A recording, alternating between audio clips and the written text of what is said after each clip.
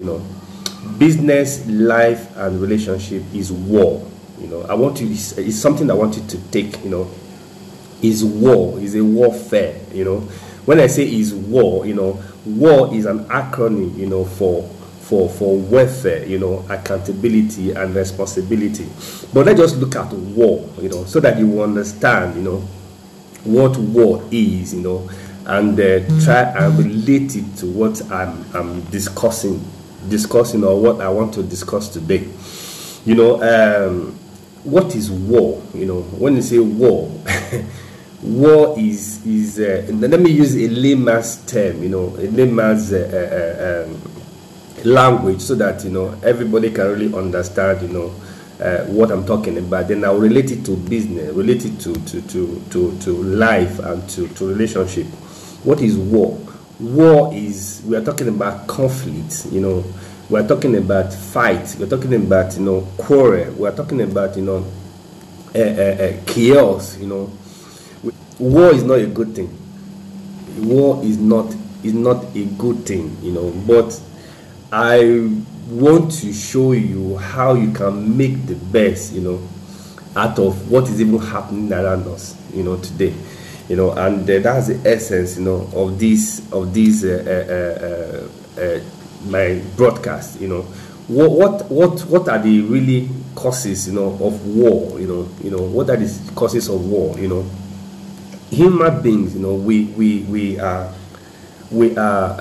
are different, you know, in our thinking. We are different in our looks. We are different, you know, in our composition. You know, we are different, you know, and that is why we have, for unity's sake, you know, that's why we have laws. You know, you have legal laws, you have spiritual laws, you know, you have natural laws that's supposed to bring us together, you know, to work as one, to work in unity. Because in unity, in a place of unity, there is power, you know. But because of our differences, you know, you see, a lot of people, you know, do not obey. They do not obey, you know, the legal laws.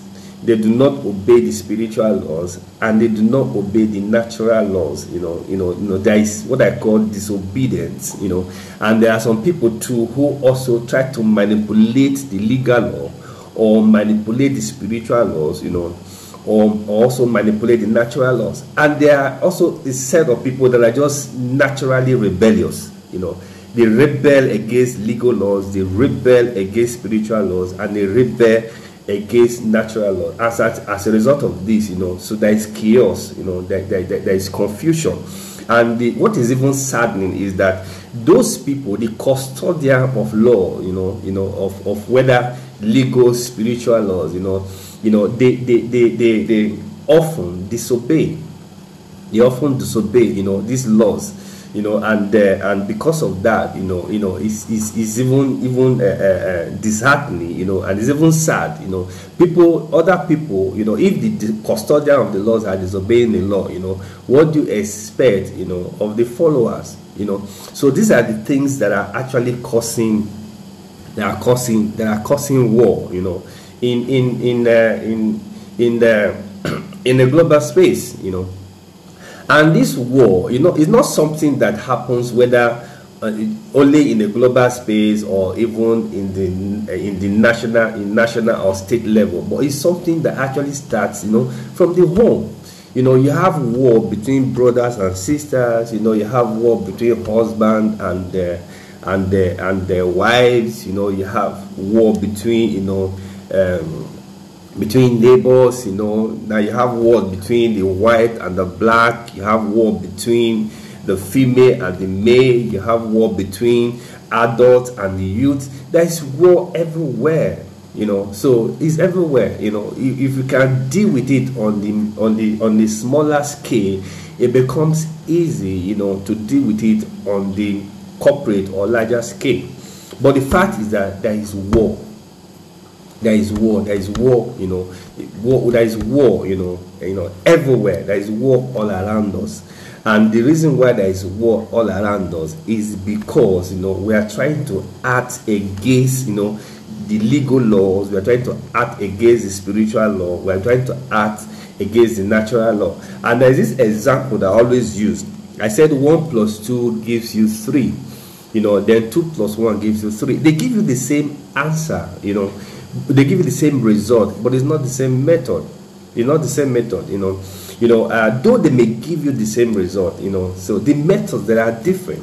In one, where you have 1 plus 2 equals to 3, there's order, there's order, there's structure, there's governance, But a situation where you introduce 2 plus 1 equals to 3, you see that's an aberration. You are bringing in a disorder. Although people call it creativity or thinking outside the box, but if you actually look at it, that 2 plus 1 equals to 3 is not really 3. It's like when you flip 3, you flip it to the other side, it gives you, an E. It gives you an E, So it may look like 3, but it's not 3, because in the second one there is disorder, that there is disunity, you are trying to arrange, the natural, or you are trying to go against, the status quo, you are trying to go against, the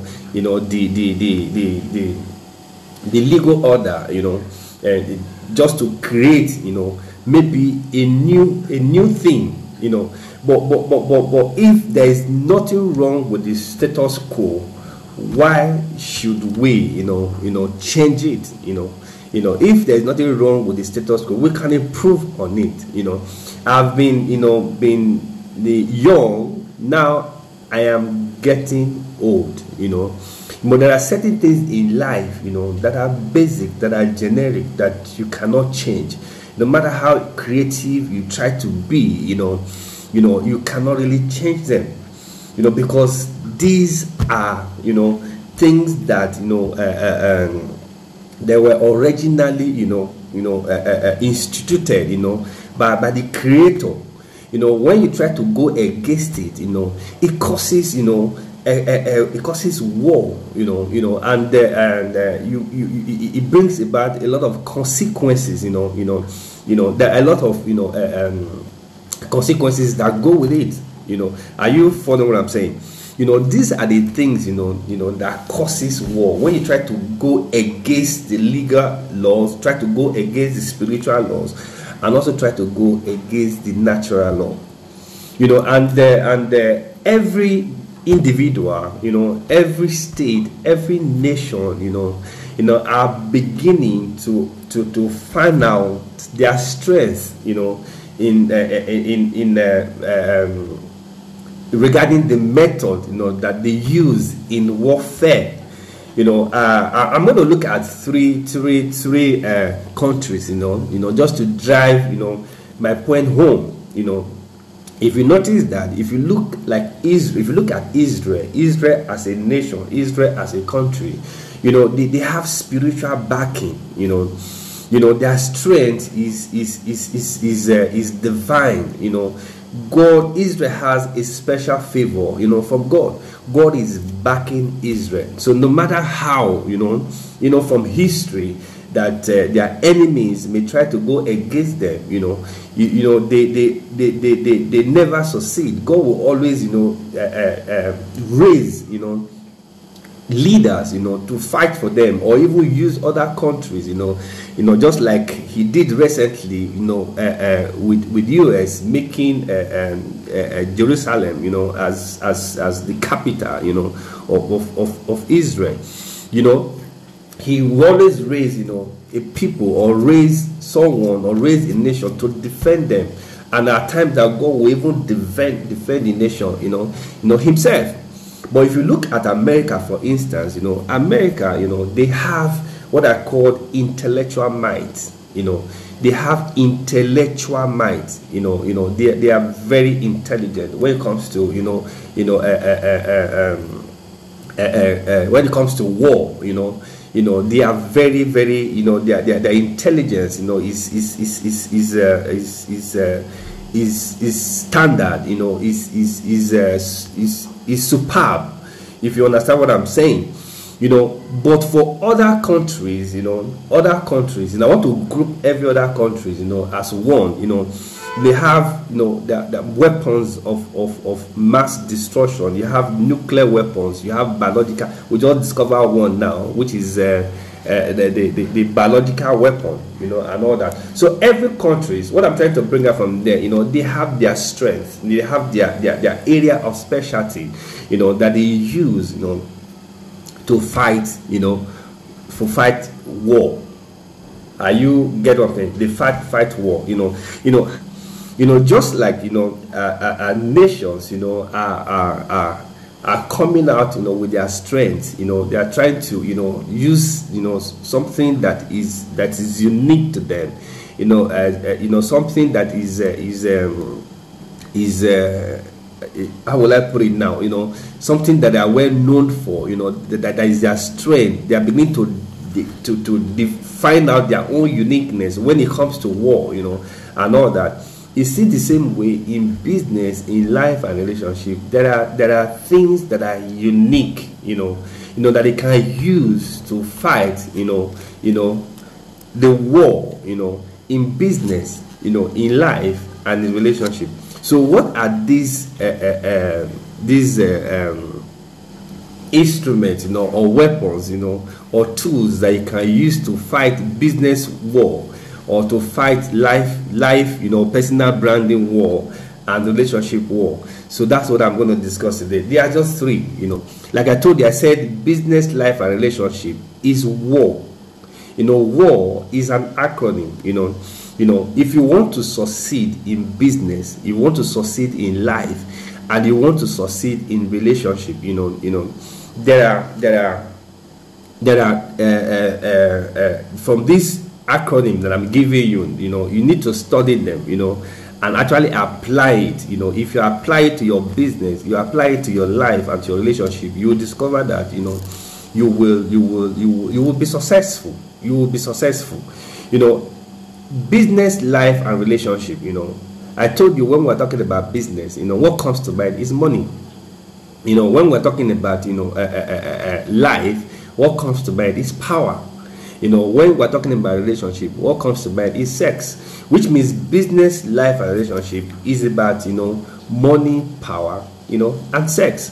I told you to also in my previous discussion that when I talk about sex has three values. You know, first one is orgasm, you have bonding and procreation. But sex is actually bonding. So in business, you need bonding. You know, in relationship, you need bonding. In life, you need bonding. So business, life, and relationship, you know, is about money, is about power, and is about sex, is about bonding. Are you following what I'm saying? But what does money do? You know, what does the money do? Money is about welfare. Money is about welfare, you know. So if you're doing business, you know, the first thing, you know, that should be on your mind is to see how you can use money, you know, to create welfare, you know, for yourself and for people, for your community. You know, it's about welfare. Money is about welfare. That's why I said the first acronym, you know, of first letter in war is warfare. Is W. So that W is welfare. You know, you change warfare, you know, to welfare. You know, business money is about welfare. It's about providing added value, you know, to people. So that's what money, that's the ulterior motive, you know, that is the goal, you know, of money, is to provide welfare. So if you are doing business without having a welfare in mind, you know, it will backfire. It will create war. Do you understand? It will create war. You know, if you try to deny people of their welfare, you know, there will be chaos. You know, there will be fight. There will be quarrel. You know, the first thing that should be on your mind if you want to succeed in business, you know, it should be welfare. Welfare. The same thing with life and relationship. You know, anything that you do that would deny people of their welfare, it causes war, it causes fight, it causes chaos.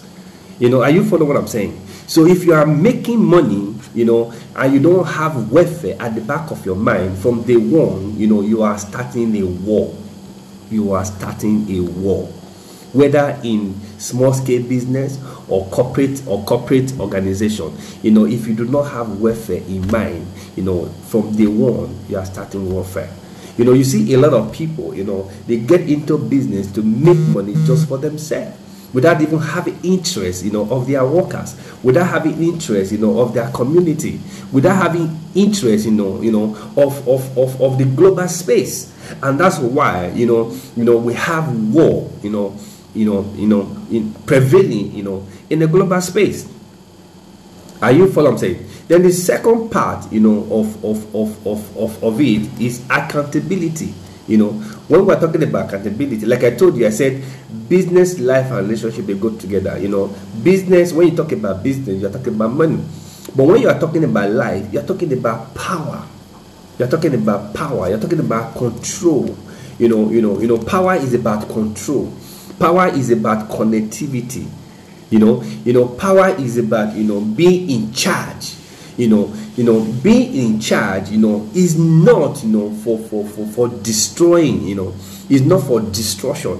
Being in charge is not for corruption. Being in charge is supposed to be for accountability.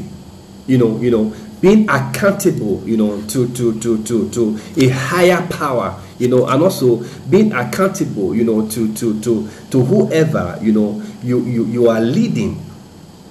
So if there is no accountability, so you're also declaring war. You are declaring war. Notice that a lot of people, they are seeking power. They want to have power because they want to have control, and they want to use it, to oppress others.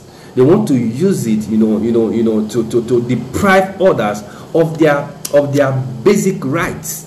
And these are things that causes war.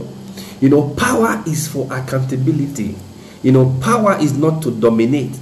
Power is to uplift others. Power is to to be accountable, to God, and to people, you are supposed to govern. Are you following what I'm saying? Then the third part of it, which is the arrow, which is in war, is responsibility. That brings us to the last, like I said, business, life, and relationship. When you talk about relationship, what comes to mind, is sex. Sex, when we're looking at sex is about responsibility. Sex is about responsibility. If you are getting into a relationship and you are not ready to be responsible, to your partner, or you are not ready to be responsible to your children, then you are starting a war from day one. You are starting a war. You are initiating a war, because relationship or sex is about responsibility. What do you see nowadays? You have a lot of people who are only interested in, when it comes to a relationship, they're only interested in the benefits. They're only interested in the orgasm. They're only interested in the procreation, even raising children without even taking care of the children. They are not interested in the essence, of sex, or in the essence of relationship, which is bonding. Relationship is about bonding. It's about bringing souls together. It's about bringing hearts together. It's about unity, because in the place of unity, there is power. But what do you see nowadays? You see people, they are only just interested in the benefits. They're only interested, in the orgasm, but they are not willing, to bond. They are not willing to be responsible. In the absence of responsibility, what happens? It causes war. It causes war. And that is what is happening today. You see in homes, relationship actually start from home. The way, a father and a mother relate, to themselves, impact on the way, the children, impact on the lives of the children, and also impact, on the society. You have a situation nowadays where parents, they are not even responsible for their children.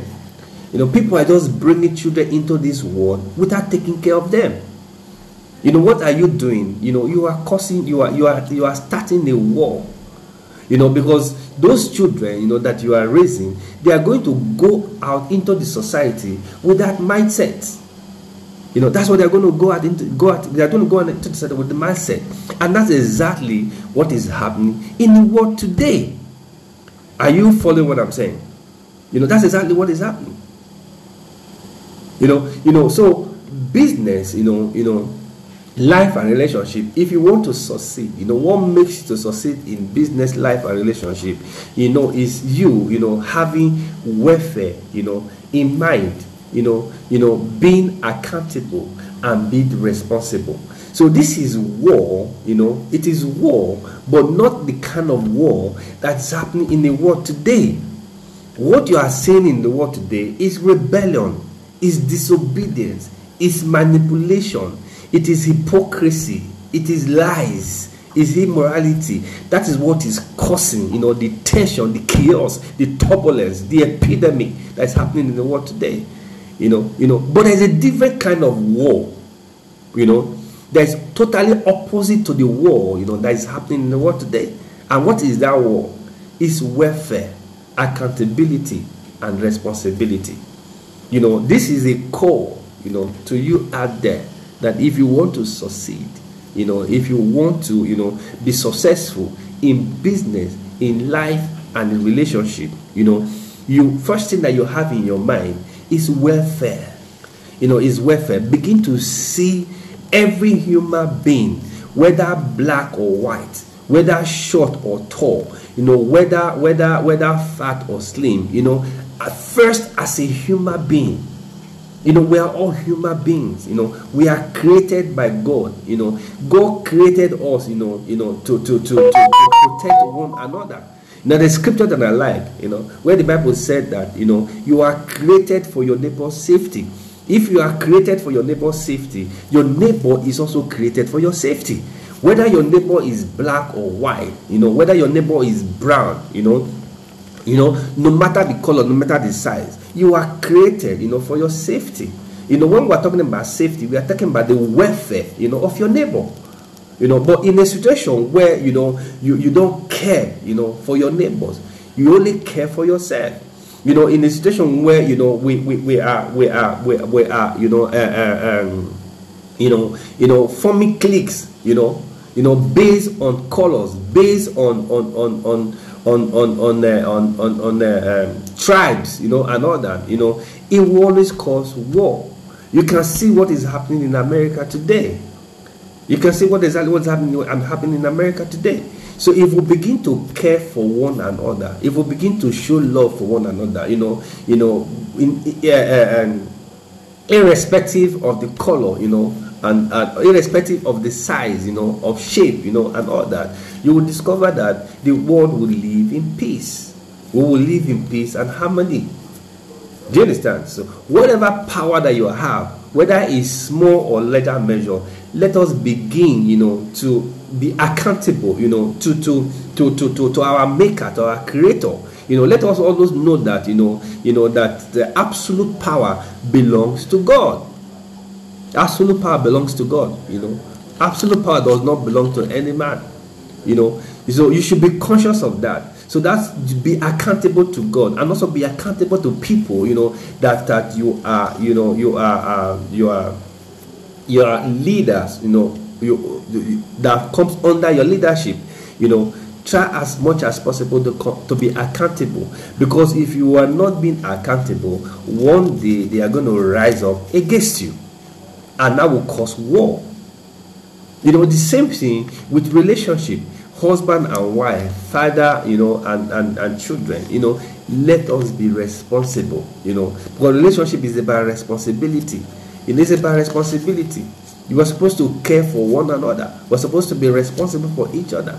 You know, you see a lot of youth nowadays, they are only interested, you know, in the orgasm, you know, in relationship. You know, you see cases where a young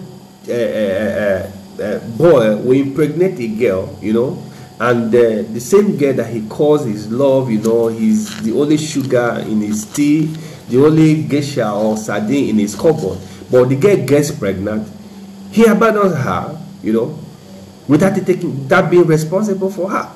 You know, what do you call that? Is that love? You know, relationship is about responsibility. Sex is about responsibility. If you are not ready to be responsible for a child, why are you bringing the child into this world? You know, why are you bringing the child into this world? Someday the child is going to rise up against you. You know, are you following what I'm saying? I'm very sure a lot of children today, if they were given opportunity to choose the kind of parents, you know, that they would like to bring them into this world, I'm sure they would not have chosen the kind of parents that they have today. You know, because most parents are not responsible. You know, everything, you know that you see that's happening in the world today, you know, it actually started, from homes. Because the homes is the primary, source of all the chaos, that is going on in the world today. A child that is not properly raised, if you bring that child to the society, you see that will reflect on whatever he or she is doing. There is something that I do in my business, when we employ people, before we start giving them, responsibility. The first thing that we do, we first of all work on the mindset. We work on the mindset. There are some children, business life is not just about talent. It's not just about gifts. It's not just about you being good, in what you are doing. But a lot has to do with your character and your attitude. It's your character and your attitude that reflect in whatever you do. Do you understand? People don't just buy what you are selling. They buy into you first before they accept what you are selling or offering to them. So welfare, accountability, responsibility, all this has to do with your character. It has to do with your attitude, not even your talent. Are you following what I'm saying? A lot of people today, they project, their talent, but they do not, work on their character and on their attitude, which is actually, the back end, these are the things that actually reflect, in what you are doing. Are you following what I'm saying? Someone that is not detailed, he will reflect on what he or she is doing. If you are dirty, it will reflect on what you are doing. If you are not well organized, it will reflect on what you are doing. So these are the things, that causes war. These are the things that causes tension. These are the things that causes chaos in the world today. But we have to start today. It's not too late to start correcting it. In the place of war, let's have another kind of war. Just like you have 1 + 2 = 3, 2 + 1 = 3. Let us begin to retrace our step from 2 + 1 = 3 to 1 + 2 = 3, which is the original state, that God has created us to be in. Let us stop rebelling against the legal laws. Let us stop rebelling against the spiritual laws. Let us stop rebelling against the natural laws. Let's even stop manipulation. Let's stop outright rebellion. Laws, legal laws, spiritual laws, and natural laws, they are for our own good. They are for our own good. There are things that will help us to live, in unity. There are things that will help us to live, as one. People should stop being opportunists. Stop taking advantage of situations and circumstances, for your own selfish, interest.